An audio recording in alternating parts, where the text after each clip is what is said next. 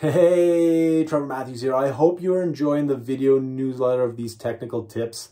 If you hadn't have a chance to check out that free compressor troubleshooting guide, I still highly recommend searching for it in your junk mail or in your email. Just write free compressor guide. You should be able to find it and have that and bring that with you when you do an inspection on a compressor. And you should be, anytime you have a failed compressor and you don't know exactly why that failed, you need to look inside it. You need to inspect it. And if you're not inspecting it, you don't know how long till that next one's failed if you don't know what caused that failure. And when you go up to it and you got an electrical failure or a burnout, oh, it's electrical failure or burnout, 80% of the time, that electrical failure is caused by a mechanical failure. Like we talked about 2 emails ago, overheating, last one, flooded starts, and all the rest of them that's in the guide. You need to figure out what caused that failure. And if you don't know, you have to inspect the compressor. So we're going to talk about floodback and dive into what floodback is. Anytime the compressor is running and liquid refrigerant makes its way back to the compressor, that is floodback. That evaporator cannot boil off that liquid refrigerant, can't absorb the heat out of the evaporator, out of that refrigerant, and it makes its way back. You lose control of your metering device. All of a sudden, it's sending a ton of refrigerant through, and it's getting back to the compressor. That is floodback. And really, it's when you have no superheat at the compressor. We always talk about checking superheat at the evaporator. It's even more important to check it at the compressor every time you're doing a service call or troubleshooting a compressor. So liquid refrigerant return into the compressor while it's running, no superheat. As you can see, this is a scroll compressor. Here's the crankshaft. You have oil down here. So if you're having floodback happening, what happens? That liquid refrigerant gets in here. This is a hollow crankshaft. There's flinger feeds at the bottom. And what happens? It picks up the oil and feeds all the bearings. And then right here is your drive bearing underneath the oscillating scroll. And what happens when you get floodback, it starts to dilute. Oil's here, but as it starts to go up further and further, that liquid refrigerant starts to dilute the oil because it is a good cleaner. And it doesn't take a long time to do a lot of damage. If you have minor floodback, okay, it's still gonna do damage. But if you have major floodback happen constantly, what's gonna happen is that this liquid refrigerant gets up to the top here, dilutes the oil, you get metal on metal, and then you have, this is what it looks like. So when you cut open a compressor and you see this bearing just bare like that, and you see this bushing and bearing just damaged like that, that means really 100% it was floodback. Unless you have full signs of overheating, like it's really, but usually this would look cooked. It wouldn't look like this. It would look like there's a lot of powder that's so dry that's overheating. But in this case, or loss of oil, but in this case, you can see that there's not a lot of overheat. This here is definitely floodback. And when you do an inspection on the compressor, it's easy to tell what type of mechanical failure it is when you have damage like this. Okay? So you want to make sure you check that superheat coming back to the compressor and inspect the compressor as well. When we talk about air-cooled compressors, when you have minor floodback, because your suction goes right into the head of the compressor. It's way different than a refrigerant cooled compressor. So that refrigerant comes right in here. And if you have a little bit, it starts to wear. So as that piston's pumping up and down, that refrigerant goes on there. It's cleaning the lube right off there. There's a special thing that is put on the pistons and inside the compressor. It's called lube right. Helps with lubrication. But when you get liquid refrigerant in there, it starts to clean that lube right off. And then you start to get wear. This is the thrust surface. As it pushes up, right? As it pushes up, you get the thrust surface would be here. And so as that's cleaning it off, it starts to wear that piston until it can wear right through. If you have major floodback, that causes a slug in a semi-hermetic. 2 things cause a slug in air-cooled semi-hermetic is oil, uncontrolled oil coming back, or major floodback, and that smashes the valves right away. Because as you can see, your refrigerant will come right in here. Now all of a sudden you're trying to compress liquid. So same thing if you have uncontrolled oil come back, you're trying to compress that oil and you're just smashing up that. So that's why it's so important to look inside these compressors, because you'll be able to tell that. And now if you know that floodback happened, there's things to check. I got to check the TX valve. I got to check the coil. I got to check the fan. I got to check the airflow. All these different things you need to take a look at that we're going to get into.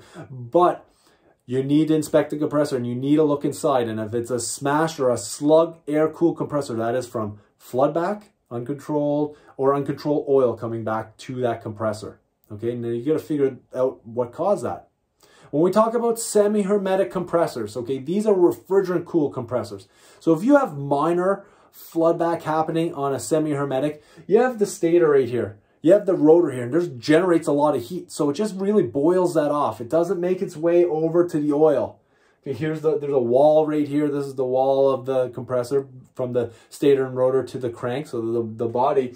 But when you start getting floodback, you have liquid refrigerant make it in here. Then it makes its way all the way over into the oil. So when it makes its way into the oil and you start having a large amount of floodback happening, this oil, there's the oil holes drilled into the pump and it picks up that liquid refrigerant. And then it starts pumping liquid refrigerant through the compressor, which is really bad because now it starts to wash all these journals. So here's your piston on here, so your rods and then your pistons.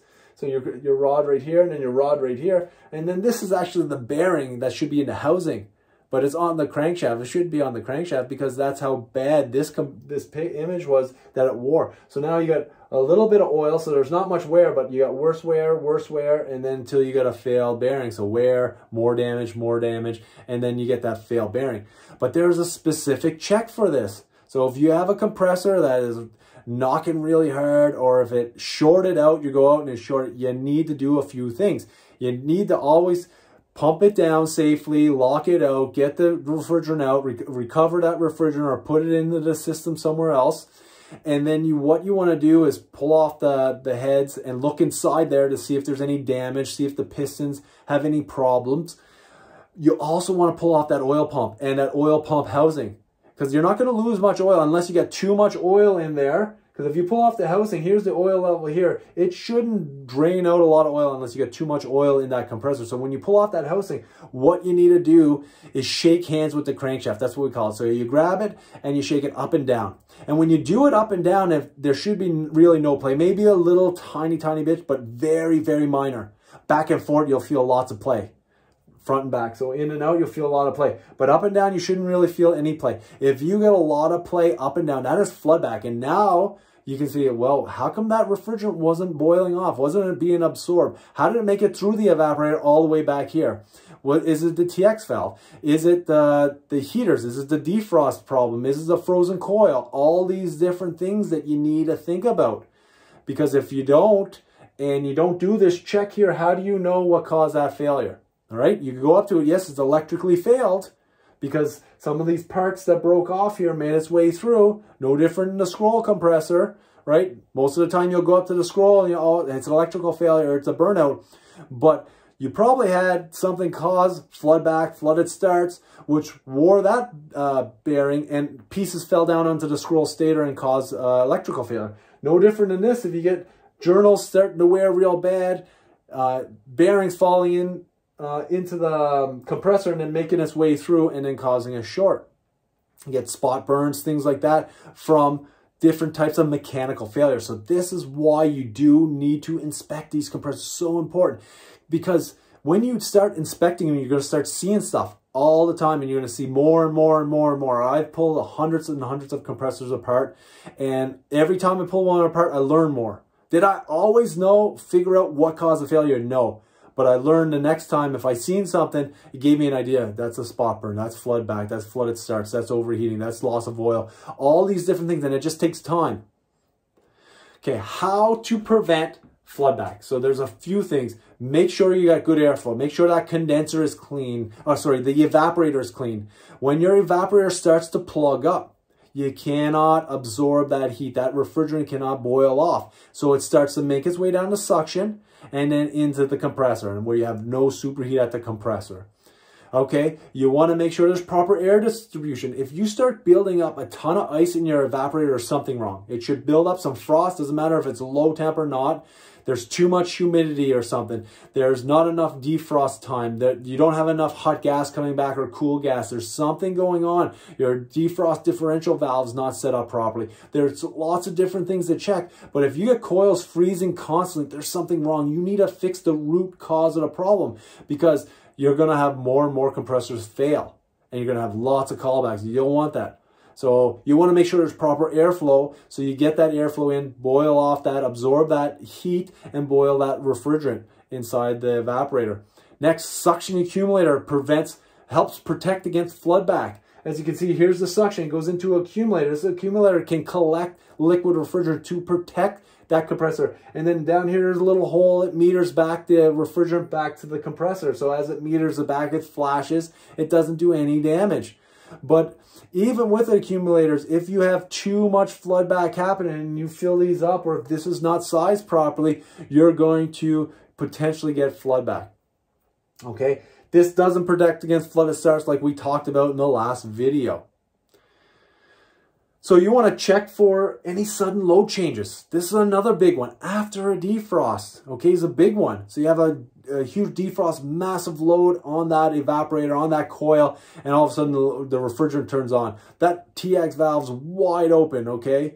And it's sending a ton of refrigerant through. So after a defrost, you should be checking that compressor superheat. Evaporator superheat is very important, but I believe compressor superheat is even more important. You never set up your evaporator superheat for compressor superheat. There's something else going on. But you always want to make sure you have superheat. So for Bitzer compressors, they say like 15 degrees superheat on their HFC, HFO compressors, depending on the refrigerant. Copeland says they would like to see 20.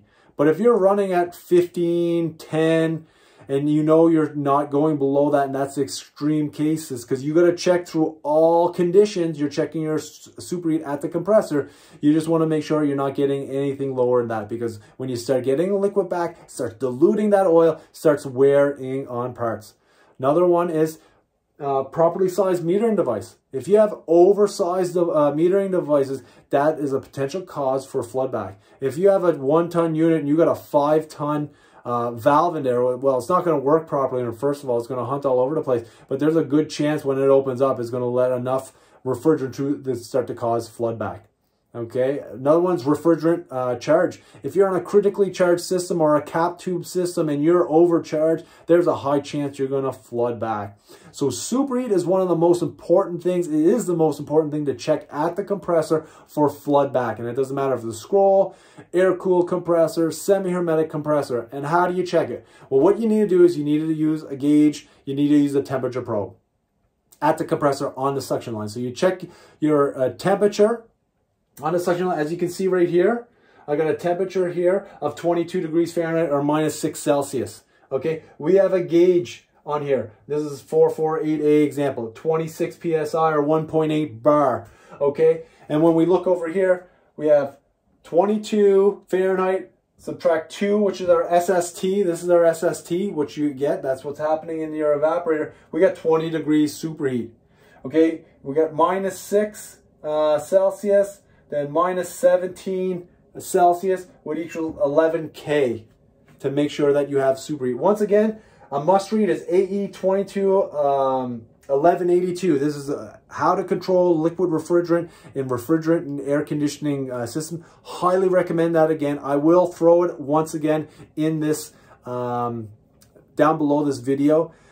If you like this video, shoot me an email. That is awesome. If you have friends that you think will benefit from these videos, please shoot them this email. There's going to be a link below that they can click on to go to the free guide, sign up for this video newsletter. I'd really appreciate it. If you do have questions on things that you'd like to see me do videos on, please send them to me. I really want to try to help you out by getting you the information you need to do your job better, be better as a technician, as a refrigeration professional.